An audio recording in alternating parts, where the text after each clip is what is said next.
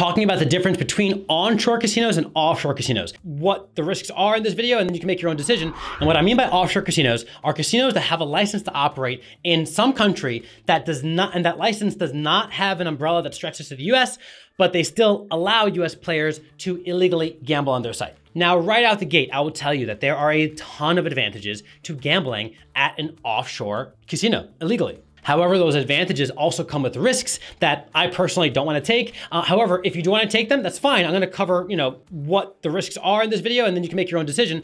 However, if you're one of the people after watching this video who decide not to go the illegal route, in the video description down below, there's a link. That link will take you to my website on a particular landing page where there's a list of casinos that are totally legit.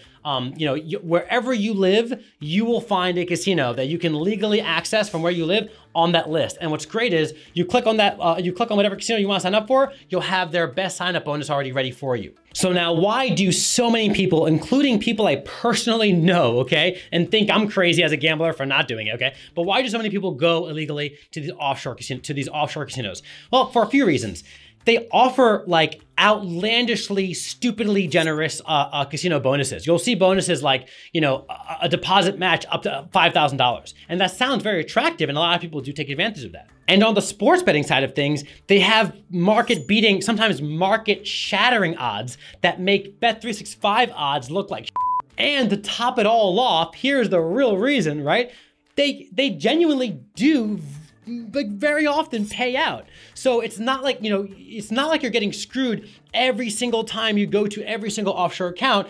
I know people who are, gambling money, huge amounts of money on these offshore accounts, and they're getting their winnings. They're having no problem withdrawing their winnings. But where does the risk come in? Great question. The risk comes in when you do come into a problem where you hit a high amount of winnings and they don't pay you out. And there's all kinds of little tricks they do that are legal on their end to screw you over. For example, here's a classic trick that I talk about all the time.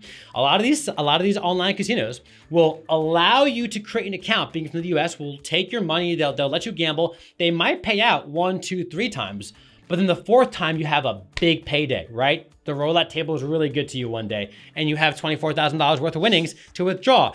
Guess what they'll do? They'll say, okay, no problem. We're gonna give you your money.